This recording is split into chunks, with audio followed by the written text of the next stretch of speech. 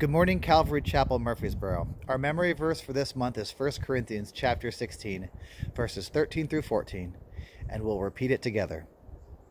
Watch, stand fast in the faith, be brave, be strong. Let all that you do be done with love. Paul starts with the word watch, because if you don't see what's coming, you won't be ready to stand fast. You won't know to be brave or strong. You won't see your enemy. You have to watch first. Now, in our particular case, in a spiritual mindset, it's important to understand that this also applies to what you let into your body through your eyes. Our culture is poisonous. The vast swaths of it are deadly poisonous. What are you watching? What are you keeping your eyes on? What are you soaking in? There's a certain amount of this that's unavoidable, but how much of it is optional? Let all that you do be done in love isn't possible if what you're doing is bad. Now, I'm not saying you are, but I'm saying watch. Be careful.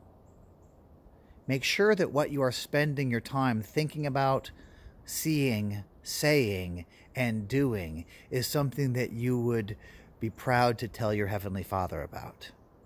And if it is, then stand fast in that faith, trusting that what you are doing will be supported by Him. Be brave, be strong, don't let anyone talk you out of it, even your own desires, and let all that you do be done with love. Let's pray. Heavenly Father, I pray that you reveal to us areas of our life that perhaps we don't want to look at that closely. Areas of our soul, areas of our desires, areas of our habits and our relationships, Lord, that are not what you would have for us. I pray that we would be brave and strong enough to let go of those things and to turn to you, standing fast in what you provide for us, Lord God. Lord, I pray for a blessing on Pastor, on this congregation, and on this message. May you keep us safe in the days and weeks to come, Lord Jesus, until we meet again in your name. Amen.